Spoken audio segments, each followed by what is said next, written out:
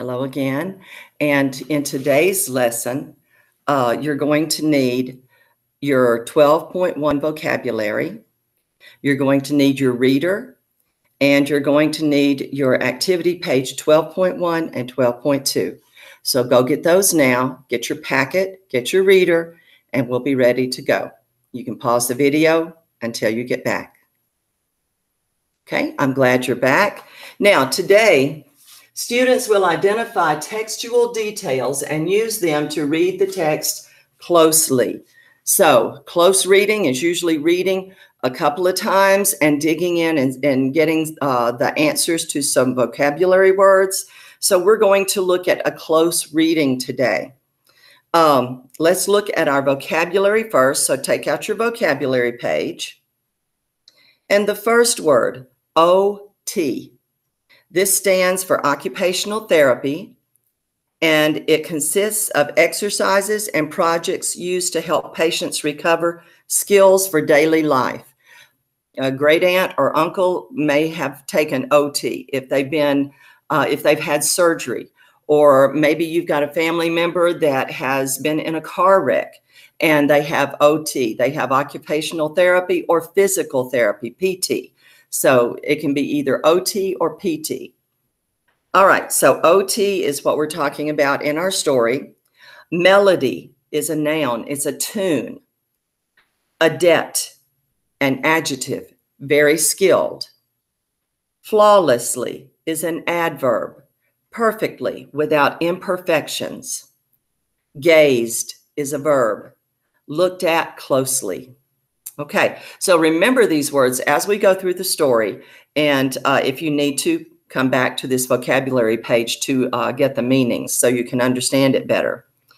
All right, now let's look at our readers. And let's read the story on page 41. So open your reader to page 41 and read along with me. This is Small Steps, The Year I Got Polio, Chapter 13, The Great Accordion Concert. After Peg regained movement, she's transferred to Sheltering Arms, a rehabilitation hospital. There she lives with a group of other girls her age who are also recovering from polio.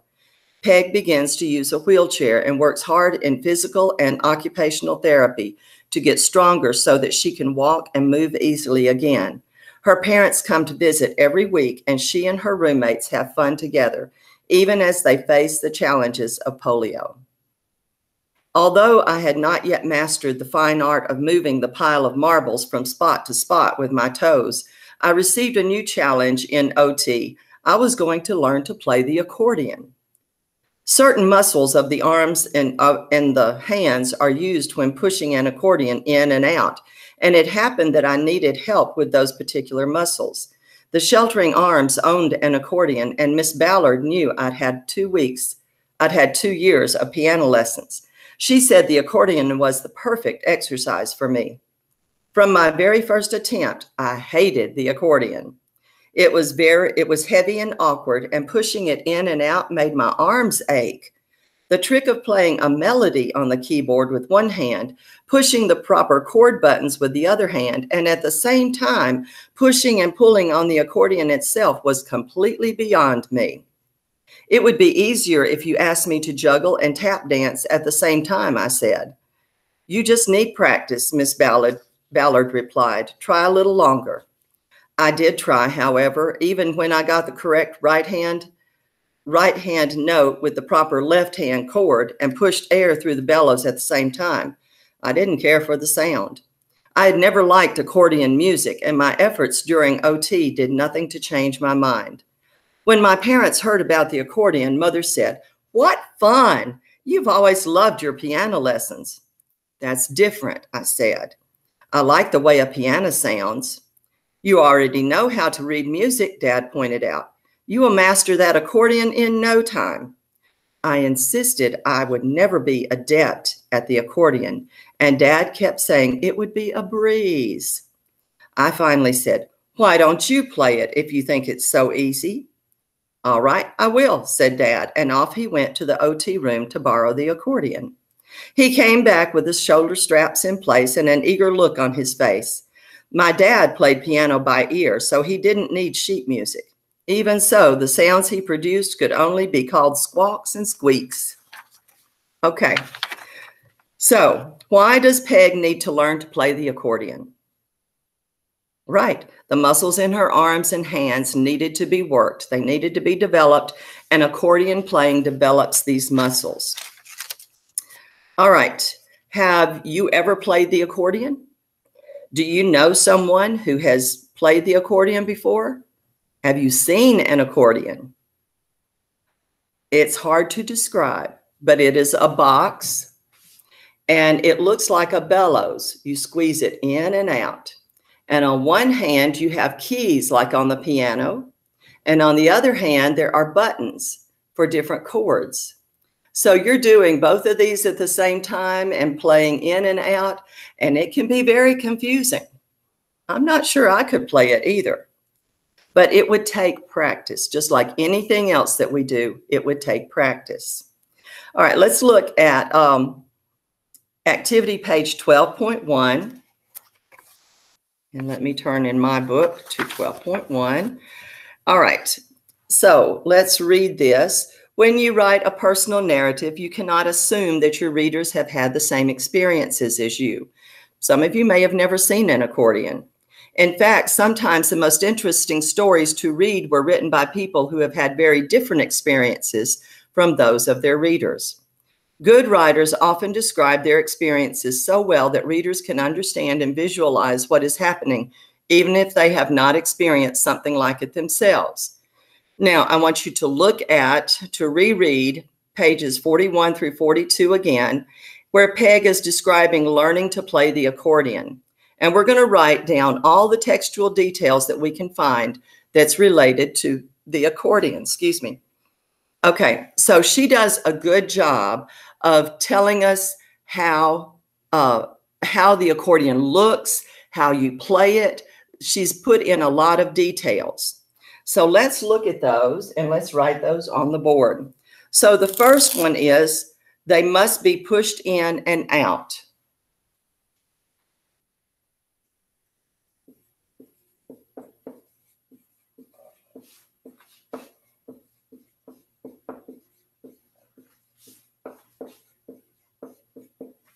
Okay, they must be pushed in and out. Now you write these down on this paper as I'm writing them on the board. So write quickly, we're moving right along. This is a longer lesson and we want to get through it, okay? Accordions are played with the hands and arms.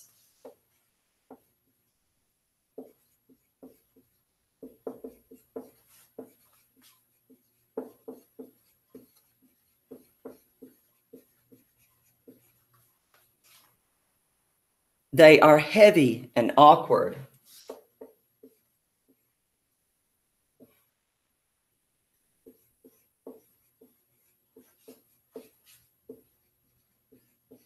Why do I have that phrase in quotes?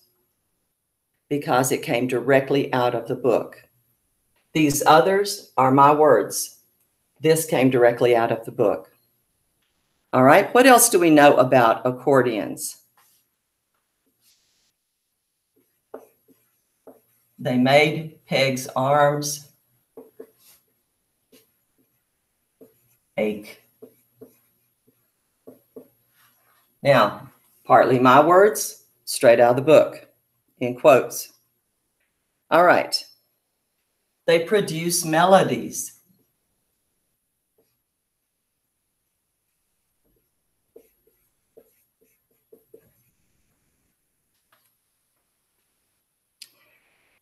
They have a keyboard.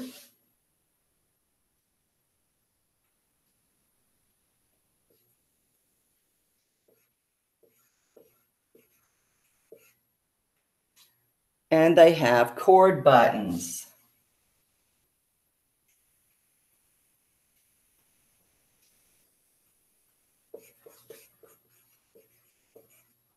Now, can you think of anything else about the accordion? Well, let's see. They have shoulder straps.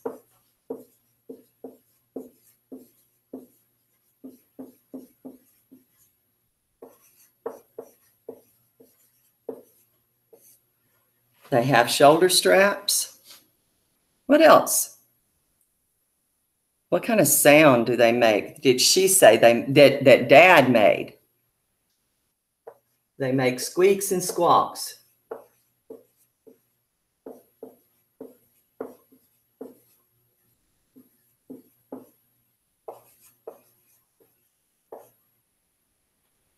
And let me see how to spell squeaks and squawks.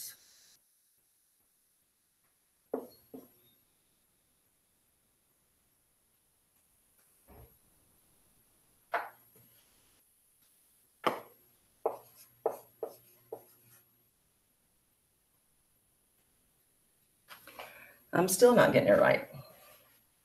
Sometimes it takes a while to spell. Now,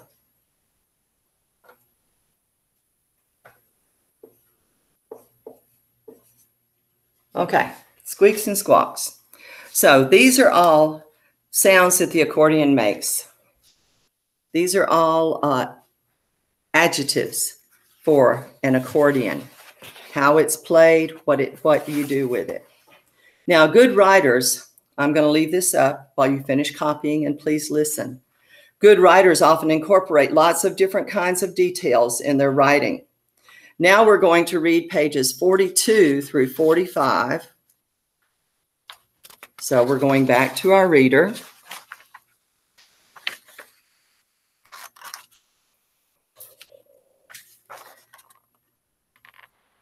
All right. So we've read 42 already. Let's start with the first paragraph there. It would be easier. And let's read through 45. So read along with me. It would be easier if you asked me to juggle and tap dance at the same time, I said. You just need practice, Miss Ballard replied. Try a little longer. I did try, however, even when I got the correct right-hand note and the proper left-hand chord and pushed air through the bellows at the same time. I didn't care for the sound. I had never liked accordion music, and my efforts during OT did nothing to change my mind. When my parents heard about the accordion, Mother said, "What fun! You've always loved your piano lessons." "That's different," I said. "I like the way a piano sounds." "You already know how to read music," Dad pointed out. "You will master that accordion in no time." I insisted I would never be adept on the accordion, and Dad kept saying it would be a breeze. I finally said, "Well, why don't you play it if you think it's so easy?"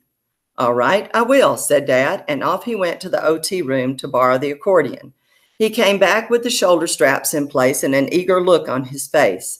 My dad played piano by ear, so he didn't need sheet music.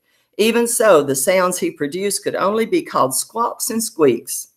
He pushed and pulled, he punched the buttons, he grew red in the face. Beads of perspiration popped up on his bald spot.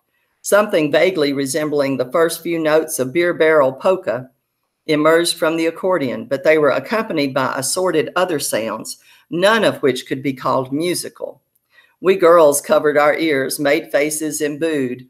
We pointed our thumbs down. Mother laughed until tears ran down her cheeks. Finally, Dad admitted defeat, temporary defeat. "I'll try again next week," he said. "Meanwhile, I want you to keep practicing." It will sound just as terrible next week," I said, but I agreed to work on my accordion technique a while longer. The following Sunday, we could hardly wait to tease Dad about his musical fiasco. "When do we get the accordion concert?" Renee asked the minute my parents arrived. "Wait," exclaimed Alice. "I want to put in my earplugs." We teased until Dad reluctantly agreed to try it again. We snickered and tee-heed, as he brought the OT accordion into the room. He sat on the chair and carefully adjusted the straps. "Quit stalling," I said. "What's the rush?" said Renee as she put her fingers in her ears. Dad began to play. Instead of squeaks and squawks, he played beer barrel polka flawlessly from start to finish. Our jaws dropped. We gazed at him and at each other in astonishment. When he finished the song, our questions exploded like a string of firecrackers. "How did you learn to play? Who taught you? Where did you get an accordion?" He simply smiled while Mother applauded. Then they told us the whole story. He had rented an accordion from a music store and practiced every spare second in order to surprise us with his concert. "Can you play any other songs?" I asked. "It took me all week to learn that one," Dad said. "And he stayed up until midnight every night practicing," Mother added. After that, I didn't dare complain about my accordion sessions. I never did get as good at it as Dad got in just 7 days, but I managed to produce a few recognizable tunes, and the effort did help strengthen my arms and my fingers. Okay, so does Peg's mother think Peg will like playing the accordion? And give a reason from the text. Yes, she does think so. And what did Mother say? She said Peg enjoyed piano lessons. Why does Peg think the accordion will be different from the piano? Peg doesn't like the accordion music. She doesn't like the sound that it makes. Why does Peg's father think she will learn the accordion quickly? Because she can read music. Peg has many reasons to try playing the accordion. What finally causes her to start playing it? Because Father learned to play the song in 7 days. What is the effect of Peg's accordion playing? What effect does it have on her muscles? Her fingers and her arms grew stronger, didn't they? All right, now let's look at 12.2. And as we look at it, read the directions with me. Remember that good writers use many different kinds of detail to help readers understand and visualize the events described in the text. Use this activity to record some of the details Carrot uses in her work. You've already noted some of the text details about accordions. Use the chart below to record at least 2 different kinds of details that describe something other than the accordion. All right, so what we're going to do is, let me erase this. And on your chart, I'm going to fill in and help you fill in the type of detail. And then you're going to go back and you're going to find the detail in the reading passage and write the sentence in quotes in the detail section of this chart. So the type of detail.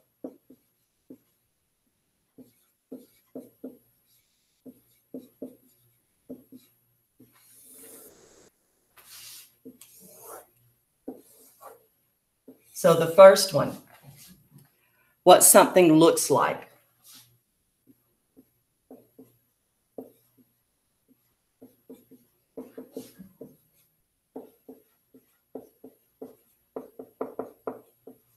So you're going to find a detail in the text about what something looks like.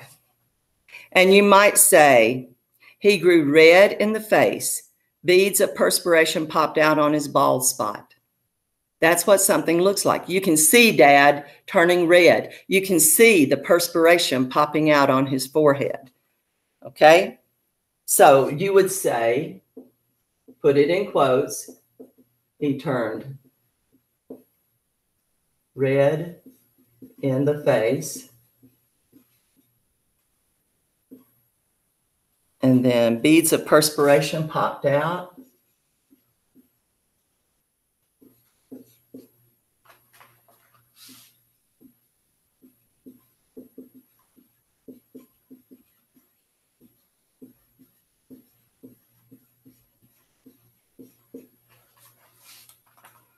On his bald spot.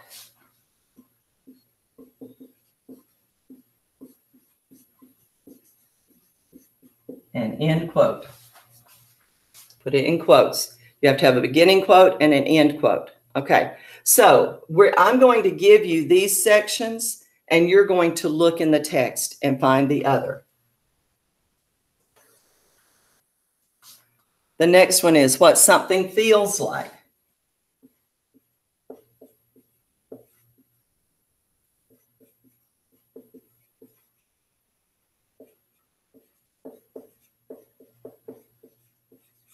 Find a quote out of the text about what something feels like.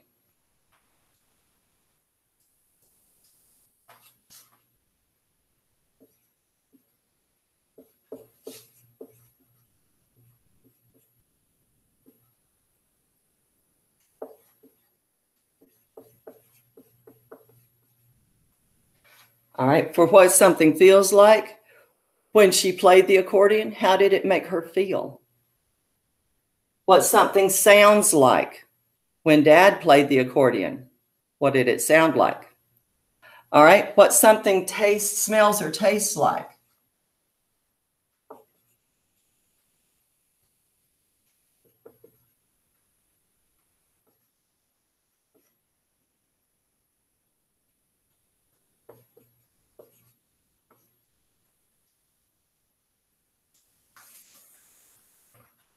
All right, what something smells or tastes like.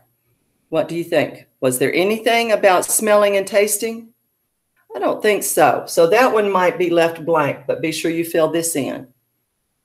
A physical action.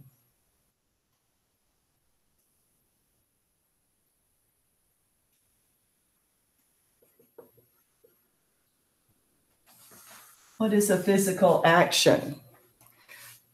She put her fingers in her ears. Their jaws dropped open. Those are physical actions. A quote of what someone said, dialogue. So a quote, dialogue. This could be anything. It could be something Mother said. It could be something Dad said. Oh, and you can't see that. There we go. It could be something Dad said. It could be, I want to put in my earplugs, what one of the girls said. Okay? So now I want you to pause the video now. I want you to fill in the rest of this chart and then start the video again. And we will continue on because we have more lesson here. Okay, so pause it now and fill in the chart. Okay, so now we're going to look at Goodbye Silver, Hello Sticks. So we're going to turn to the next page, page 46. It's one page, and we're going to read this together. So get your reader and let's read. After weeks of intensive therapy, Peg is finally ready to walk again with her newly arrived walking sticks. 2 weeks after I got my sticks, Miss Ballard told me I was strong enough to use them exclusively, which means no more wheelchair. I didn't need Silver anymore. You gave me a lot of good rides, I whispered as I patted Silver's side for the last time. I blinked back tears, feeling foolish. I had looked forward to this day for months, and now that it was here, I was all weepy about leaving my wheelchair behind. Silver had carried me to school, distributed countless treats, and taken me safely to OT, my sessions with Miss Ballard, visits with other patients, and special events in the sunroom. I'd had many fine times, including my 13th birthday in that wheelchair. As I thought about them, I realized that even if I had never grown strong enough to leave Silver, I still would have been able to lead a happy life. I took Silver for a farewell trip, which ended with a high-speed dash down the hall, a screech of brakes, and finally a shout of, "Hi-yo, Silver, away!" Teetering on the 2 rear wheels, I tipped back farther than I had ever gone before. It was a terrific last ride. Okay, that's pretty cool, isn't it? Now let's look at the second part of 12.2. Turn on the back, and it says part 2. Now we're going to do the same thing about the type of details for part 2. So let me erase this. You're going to put the same things under type of details. You're going to write what something looks like. Really didn't tell us about what it looked like, did it? Okay? What something feels like. She said she felt foolish, a little foolish. So you might put that. What something sounds like. A screech of brakes. What something smells or tastes like. She didn't eat anything in there. A physical action. She blinked back tears as she patted Silver's side. Now go back and look in the reading and put in the correct quotes for these things. And then a quote of what someone said, dialogue. Peg said, "You gave me a lot of good rides." So those are things that you're going to put here. You've got a feels like, you've got a sounds like, you've got a physical action, and you've got a dialogue for this one. So find those quotes and write them in.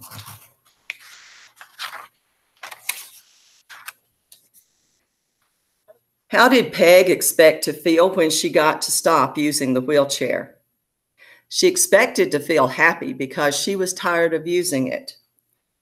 How did Peg actually feel when she told Silver goodbye? She was a little teary, wasn't she? She was a little upset because it was like losing an old friend. All right, what is the word or phrase in the text that helps you know this? All right, she was sad, and it said she blinked back tears. So blinked back tears is the quote from the text. What, in quotes, fine times did Peg have with Silver? Oh, it listed a lot, didn't it? It said it helped her attend school, sessions with Miss Ballard, OT sessions, and she also had her birthday in it. While she was in the wheelchair, her birthday had come around and she'd had her birthday. So she had a lot of life in that wheelchair, didn't she? All right, how has Peg's perspective on life changed through her time in the wheelchair? Well, she learned that she could have a happy life, even if she had to use Silver all the time. So even if she didn't move up to walking with sticks, she could have led a happy life just being in the wheelchair. A lot of people that have to be in wheelchairs, it's hard for them to admit that and find that out. But no matter what circumstances you are in, you can always have a happy life. It's what you make of it. That's all of our lesson for today. Be sure you fill out these papers that are in your packet, and I'll see you tomorrow.